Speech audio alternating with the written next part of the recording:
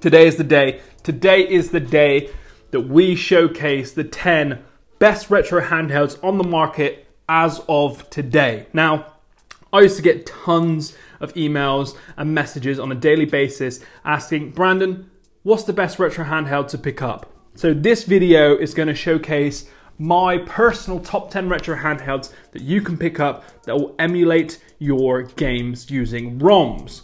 So, This was incredibly hard for me to rank, especially when I got into the top 5. There's going to be some you've seen, and I think there might be one or two that you probably haven't. So it's going to be interesting to see your comments. A lot of you, I think, will disagree with me, potentially, but this is obviously a personal preference.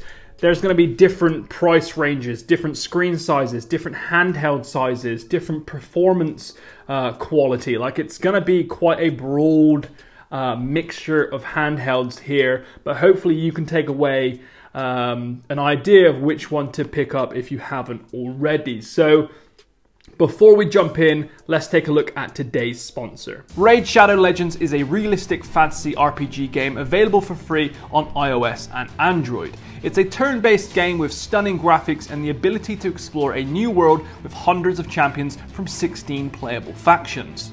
You must recruit and train these champions to fight giant monsters, take on large raids, and attempt to find the strongest weapons in the world of Teleria. It requires tactical gameplay with time strategies and the ability to buff up your champion with the best loot around. One major point I noticed while playing Raid Shadow Legends is the detail to the story campaign. It's impactful, interesting, and the illustrations used while telling some of the stories is quite incredible. If you're interested, go to the video description below, click on the special links, and you'll instantly get 50,000 silver and a free epic champion within a week as part of the new player program to start your journey. So big up our sponsor for making this video possible. Now, before I get into the top 10, I want to tell you why you need to stay away from these products here. Now, these are basically your gaming tablets that are all across Amazon, and they reckon they can play your retro handhelds. They can, but these are extremely overpriced. This one here is £150. That uses an Android operating system which gets outdated very quickly, and it ends up that Android, the operating system becomes so old that they stop updating it, and it gets super slow, and it's just really not enjoyable to play. Admittedly, it's big, it's got a big screen, but it's just very, very slow, low quality, and overpriced. So you want to stay away from these gaming tablets and go for actual retro handheld emulation or consoles that are built for those retro games, not these. So stay away from that crap.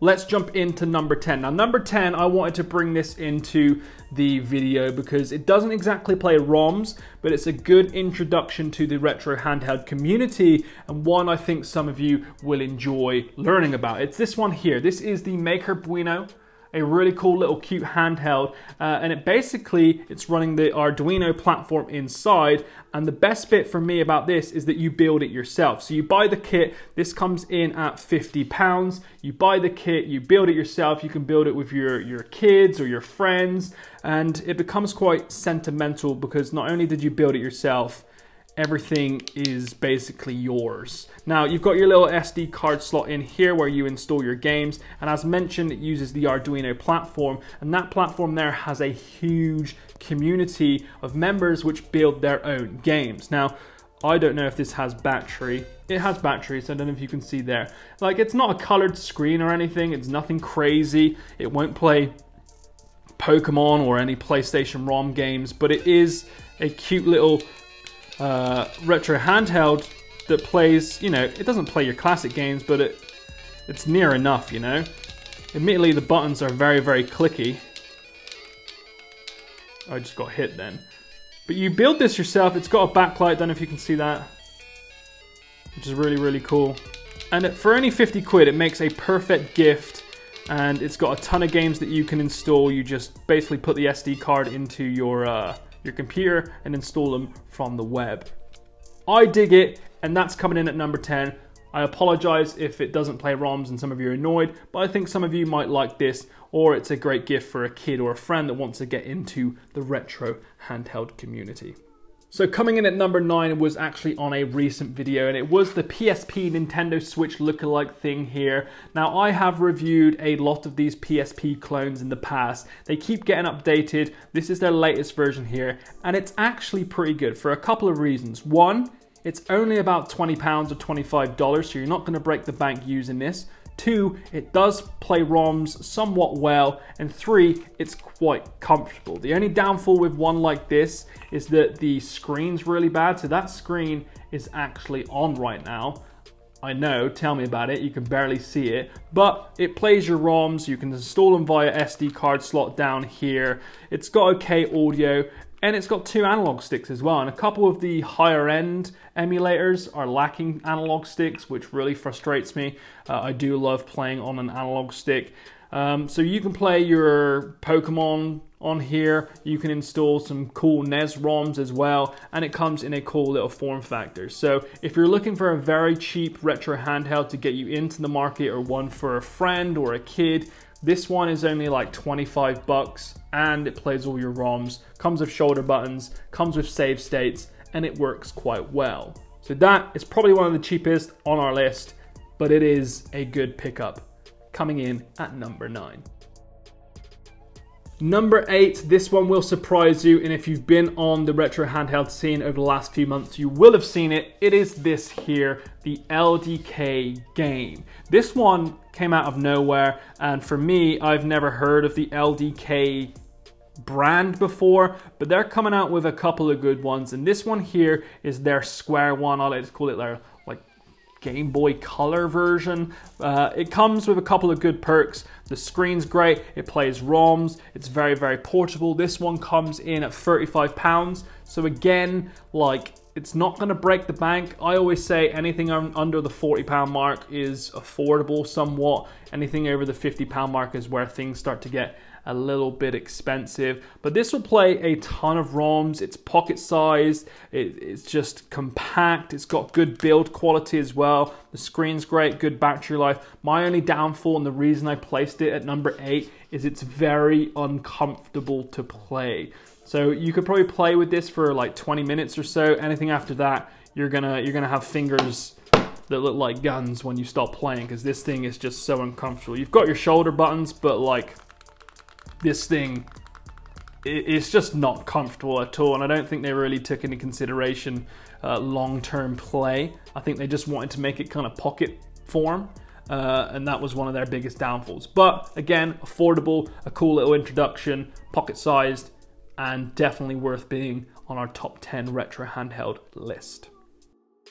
Number 7, you would have definitely heard of this one. It is the OG BitBoy. Now you're probably wondering, Brandon, why aren't you playing these games on this video? If I were to play all the emulation games on this video, it'd be like an hour long. I've reviewed most of these in separate videos, so if you want to go through and hear a bigger, kind of more in-depth review, there will be links below. Just check out the channel. But the BitBoy is coming in at number 7, and it only costs £25, which is very, very cheap. You could probably get it cheaper now because they've came out with a newer version, which you'll see in a minute. But this thing here it didn't change the retro handheld emulation world, but it definitely got a lot of popularity through a lot of sites. And this thing here is perfect. It's lightweight. Admittedly, it doesn't have shoulder buttons, which may lack some games when you're playing. But in terms of like Game Boy games and small NES games and stuff, you should be fine playing on here. It's got a good little screen, not the best, but it's got really good battery life, and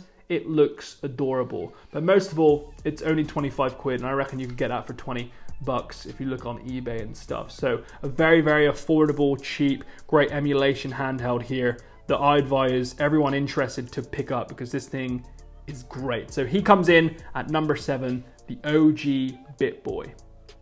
So coming in at number 6, this is where things start to pick up in terms of brownie points here, and this is one that you haven't seen on my channel yet, and it is this, the Retro Stone. Apologies, this has run out of battery because I've played it so much, but one of the main things you have to notice about this is the price tag. Now, because there's a Raspberry Pi inside, it does make it a little bit expensive, coming in at around about £130, $130. So it is on the more expensive side in terms of handheld consoles, but it can play your ROMs very, very well. It does struggle towards the PlayStation ROMs like most of them do, but the screen is absolutely huge. And my favorite thing about this is the form factor. It reminds me of a Game Boy Color, and I just absolutely love it. It's thick, you've got your volume rocker, you've got your 4 buttons, you've got your shoulder buttons as well, you've even got 4 USBs if you want to add in controllers. Like, this thing is an absolute beast. But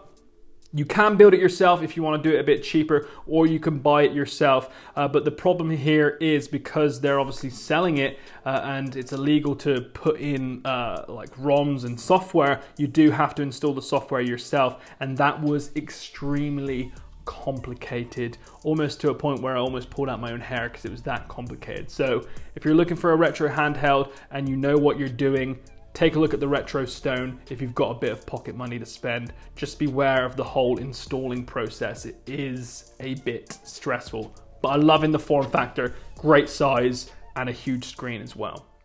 Coming in at number 5, this is where I struggled to start ranking them. And one that you might be surprised is only coming in at number 5, and it is this. This is the BitBoy Pocket Go, BitBoy's latest handheld. And I've said a lot of good things about this if I zoom in, but it's only came in at number 5 for a number of reasons. The main reason is because the top 4 are really, really good. This one, just the only problem with this is that it does have a lot of screen tearing. For those of you new, screen tearing is where the frame rates on certain kind of areas of your screen kind of skip before the rest. So it kind of looks like a little jolted line and things just don't run smoothly. So the BitBoy is a bit of a pain in the ass for that, but it has one of the best form factors and comfortability factors by far on this list. It's perfect size, it's comfortable, it's super slim, super lightweight, and the build quality is superb. It just lacks great emulation and an analog stick. But again, very, very affordable, coming in at, I haven't priced it, I think it's about the $30 mark, which is very, very affordable and makes a great gift. A great, great handheld if you don't mind too much screen tearing and you want something that's very, very portable. BitBoy Pocket Go coming in at number 5. This is where you start thinking, what the hell is the next 4? And there's probably 1 or 2 in there you might not be expecting. Now, what is my number 4? Oh, you'll know this one. You'll know this one for sure. I love this thing. So this is the Clockwork Game Shell. And by far a great handheld, reminds me of the Game Boy Color, my favorite handheld of all time. But the best thing about this is that you make it yourself. Now, you got these little turntables here. Turntables, I don't know, the clock table things. You twist them off, and here is basically your modular Game Boy that you can take apart and you build it yourself. So you have to make all these modular parts and then put it together, and then you've got yourself a retro handheld gaming device that you've basically just built yourself. And the whole process was absolutely fun. I loved it, and it is one of my favorite videos made on a retro handheld in the past year or so, because it was just a ton of fun. You've got this Lego exterior on the back here, which you can add on like trigger buttons and stuff. The only problem with this handheld is that it comes in at about $150. So it is expensive, but I promise you, if you pick it up, you will not be disappointed. This thing plays games great. You can add in LEDs, you can add in your trigger buttons. It's got great battery life. I wish the screen was a little bit bigger, but overall, one of my favorite handhelds of all time. And because you make it, again, it gets a little bit sentimental and one that you don't ever want to sell. And you can change the faceplates, you can get different colors and stuff. Just a really, really cool retro handheld. If you've got a bit of money or you want to treat yourself on Christmas or your birthday, pick up this. You will not be disappointed. Great job, Clockwork. Now we're on to number 3. This is where things get really, really serious. And this is where, like, full enjoyment comes in when I use these handhelds. Now, this handheld coming in at number 3 is one I've recently got my hands on about 3 or 4 weeks ago. And at first I was like, this is not gonna work. This is just too big. But I have fallen in love with it. And you may have seen it on our Instagram and our stories. It is this. This is the Game Boy 1UP XL made by GBZ Mods over on Instagram. And it is an absolute beast. This thing is heavy. It's big, it's got a big ass screen on it, some big speakers, it's got your shoulder buttons, and most of all, it can play PlayStation 1 and N64 ROMs perfectly well. So I've been playing Nintendo 64 a lot on Pokemon Stadium, and this thing, so you've obviously got, so I'm just reading some of the emulators on here. Game & Watch, Game Boy Color, Game Boy Advance, original Game Boy, Sega Game Gear, Dreamcast, Cave Story, you got your Commodore 64, Atari, your Apple II, you've got your Sinclair, you've got your Wonder Swan, your Virtual Boy, your N64, your Super Nintendo, PlayStation 1, you've got your PSP ROMs on here as well, your Neo Geo. Like, this thing plays everything, and all of the ROMs I've tested so far have been pretty good, and I can rely on this thing to play whatever I want on the go. And the fact that you can see inside of it and everything just makes this thing one of the most beautiful handhelds I've ever had my hands on, and I'm calling it that now. The sexiest looking retro handheld on the market as of today. Just look at this thing. So for some of you, this might not be up your street because this does cost a fair bit of money. I think it's between the £150 to £200 mark. So it is one of the most expensive handhelds on this list, but it is an absolute beast. They do like micro versions. I think they've just came out with a Game Boy Advance version and like a small Game Boy Color version, which I want to get my hands on. But this is the 1UP XL that can play all of your ROMs, PSP and 64. This thing is just an absolute unit, and there will be a review in a separate video coming on this soon, so definitely hit subscribe if you want to see that and find out why I love it. Now, number 2. This is one that a lot of you may have heard of, and its little brother came in at number 8, I think, and this is the LDK game Horizontal. Now, its little brother is here. You know, it's got a different, brighter yellow. This is more like a pissed yellow now. But this thing here is one of the best handhelds on the market as of today, under £50. This thing is great. It emulates well. It's pocket size. It's built well. It's got an analog stick. It's got a good little screen. It's comfortable. Like, the little brother was just too square. This thing has no battery. I knew it. This thing is just a lot more comfortable in the hand. You've got screen brightness. The battery life's pretty good as well. You know, definitely get a few hours out of this. And the fact it's portable and has an analog stick is why it's came in at number 2. And it only costs about £35 as well. So again, affordable. And that's the price range where all of these handhelds are kind of coming out at. And they're making it very, very competitive, which we love because that makes things cheaper for us. So this one here is number 2, and it was a tough one. This was close to being number 1, but it just didn't make it because of one main reason. So, who is number 1? Who is number 1 on the list, and one I advise everyone getting hold of? And the problem with this, straight up, right, it's one of the rarest handhelds on the market because the company who make these just aren't pumping them out. I don't know if they're making like 50 units a month and they're just going, but it is this here. This is the Digi Retro Boy, and it is by far one of my favorite handhelds of all time for a number of reasons. One, it looks absolutely great. It reminds me of the original DMG Game Boy. It's slim, it emulates perfectly, but most of all, don't know if you can see here, it can play official Game Boy Advance cartridges. Yeah. Now, I'm pretty sure that's 100% illegal. They're not meant to do that, and probably why they're limiting their market. Like, they don't do anything. They don't even, you know, advertise this thing. They barely sell it. Now and then I'll spot it go live on Amazon, so there is a link below. If it's out, pick it up because it's not going to come back anytime soon. I think they get a new batch in every 3 months. But this thing is absolutely great. It's perfectly sized for my hands. I've got quite fat hands, so it's slightly bigger than the LDK. It's got a slightly bigger screen as well, which makes it just that extra bit more comfortable. The only thing I would have liked is an analog stick and the ability to play Game Boy Color games. Now, that's the only problem here. It can only play GBA cartridges, not Game Boy Color or original. But yeah, like the screen's great. It's got turbo buttons, save states. It's got your original trade-in link cable there if you want to trade with Game Boys. You know, it's just a really, really cool handheld, and it's a shame that it's not being advertised at all. Literally only by me. I've barely seen anyone else get hold of this. So this is it, the Digi Retro Boy, a very rare handheld that I advise everyone getting hold of, because I'm a huge fan of Game Boy Advance games like Pokemon and that. So having it have the ability to use its own cartridge and saves is absolutely great. Plus it's got a headphone jack as well, you know?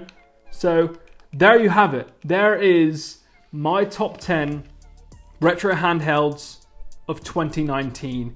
And that was one of the hardest lists I've done. I've been wanting to do that video for about 3 months now, but I've just been waiting on that Game Boy 1-Up XL. I didn't think it would even make it in the top 10, but it did.